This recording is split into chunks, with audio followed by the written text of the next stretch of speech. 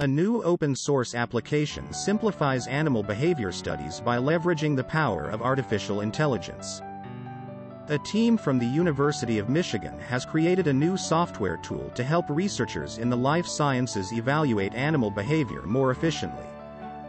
LabGym, an open-source software, uses artificial intelligence to discover, categorize, and measure prescribed actions across multiple animal model systems. Scientists need to evaluate animal behaviors for a variety of reasons, ranging from knowing how specific medicine may influence an organism to mapping how circuits in the brain communicate to produce a specific behavior. Researchers in the lab of faculty member Bing Yi, for example, use Drosophila melanogaster, fruit flies, as a model to investigate the development and functioning of the nervous system. Because fruit flies and humans share many genes, these studies of fruit flies often offer insights into human health and disease. Behavior as a brain function. Analyzing animal behavior provides essential information about how the brain works and how it changes in response to disease, said Yujia Hu, a neuroscientist in Yi's lab at the University of Michigan Life Sciences Institute and lead author of a Cell Reports Methods report detailing the new program published on February 24. However, manually recognizing and counting animal actions is time-consuming and highly subjective to the researcher assessing the behavior. While there are a few software systems that can automatically quantify animal actions, they are difficult to use. Many of these behavior analysis programs are based on preset definitions of a behavior, said Yi, a cell and developmental biology professor at the medical school. Some programs will count a roll if a Drosophila larva rolls 360 degrees, for example. But why isn't 270 degrees also considered a roll? Many programs lack the flexibility to count unless the user knows how to record the program. Consider yourself more of a scientist.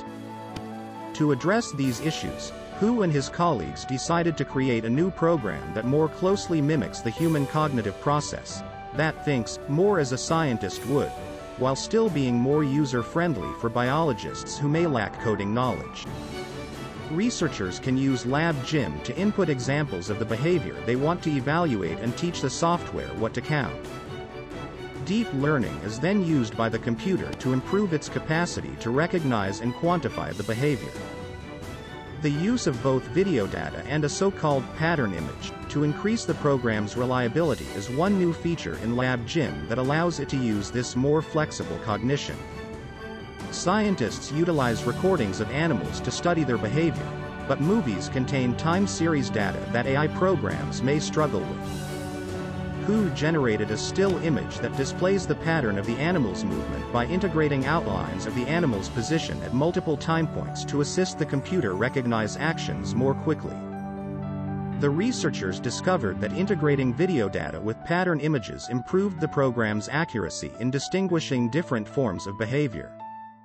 LabGym is also meant to ignore unnecessary background information and focus on the animal's general movement as well as changes in location over space and time, just like a human researcher would. The application can also track many animals at the same time. Species adaptability boosts utility. According to Yi, another major property of LabGym is its species versatility. While it was built with Drosophila in mind, it is not limited to that species. That's actually quite rare, he stated. It's written for biologists, so they can adapt it to the species and behavior they want to study without needing any programming skills or high-powered computing. Carrie Ferrario, a pharmacologist, offered to help Yi and his colleagues test and modify the program after seeing a presentation about its early development. Ferrario, an associate professor of pharmacology and adjunct associate professor of psychology, uses rats as a model system to study the brain pathways that contribute to addiction and obesity. She and her lab members have had to rely on subjective and time-consuming hand scoring to accomplish the necessary observation of drug-induced behavior in the animals.